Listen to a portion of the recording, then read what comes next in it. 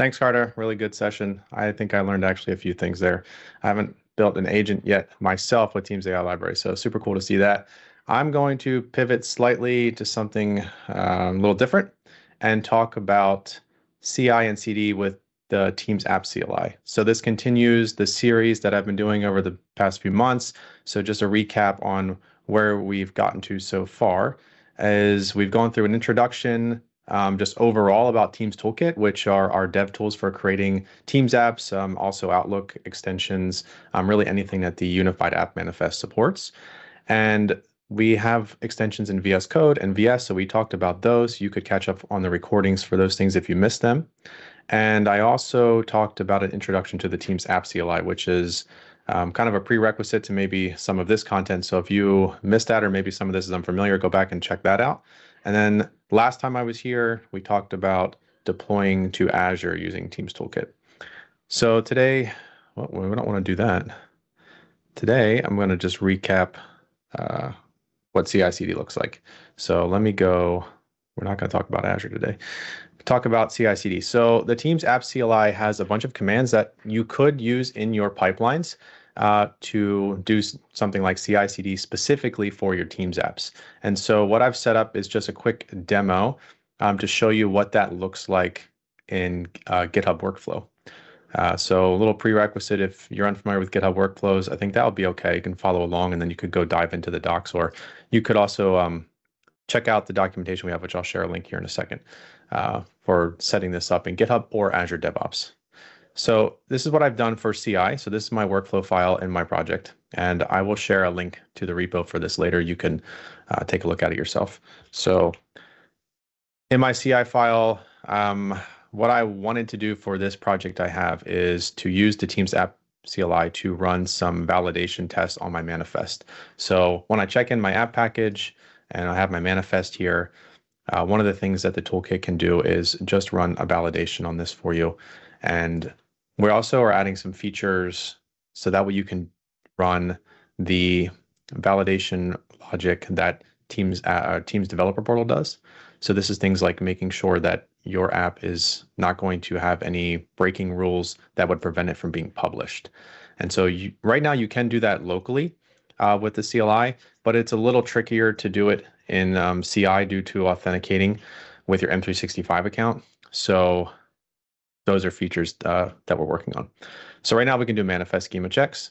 And so that's what I've added here. So you can see IntelliSense get out, or these dialogues get out of my way. Just setting up the GitHub action. I have a couple variables that are needed. These are the things that are in the app manifest, which are part of the toolkit. So that's stuff like this. That way, this will break a schema, which you can see here. That's what VS Code is complaining about. So we need to fill those things in first and install the CLI. And here I am running the Teams app validate command. And that's really simple. And then I have it set up here for a CD. So I can do some deployment things. And I have it set up here to be dependent on my CI being completed. So this is just special workflow syntax for GitHub.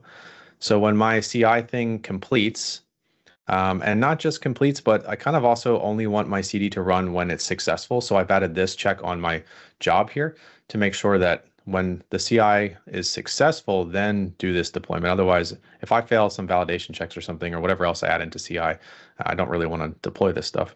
So I'm going to just do it when it's successful. Same kind of thing with setting up the environment variables here.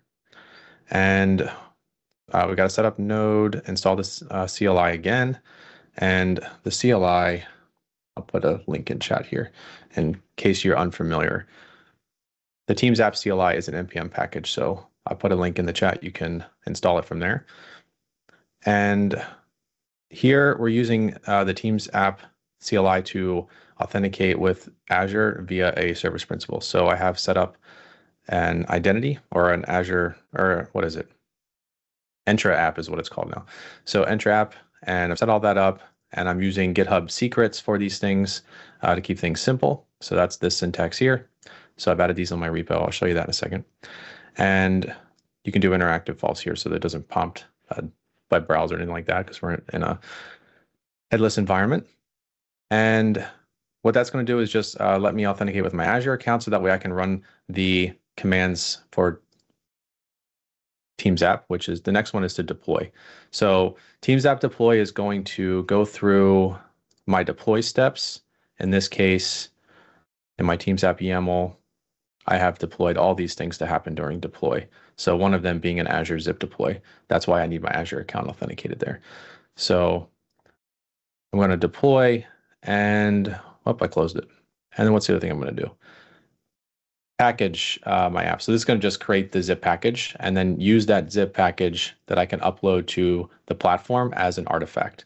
So let's take a look at what that looks like. Let me go over to the repo and I'll share a link with this. This is the repo for a project I made for Build last year. Just made it easy for me to add CI/CD to this. So let me share a link to this so you can check it out if you want. I'll put it in the chat. So here's those, once I push those files, GitHub automatically picks these things up. Here's the CI run. So you can see I did a push a little while ago just to make sure things were going to be smooth for you. But I will let you know that I had many failed attempts before this, and I hid those so that way you wouldn't laugh at me because I kept making mistakes in the JSON because I'm still learning. But we can take a look at this, and you can look through the CI step and see here's all the different steps that I just explained, and we can see the validation step, and Teams Toolkit said everything's good. Once the CI is complete, the CI or the CD step will run. So we can go in here and look at build. We can go through all these are all the different steps expressed in the YAML file, and everything was good with that as well. So I deployed to Azure, and then if I go back one, and down here I have this artifact. This is my app package. So this is the zip file that I can then use to give to my admin or whatever your internal process is to get your app in your tenant.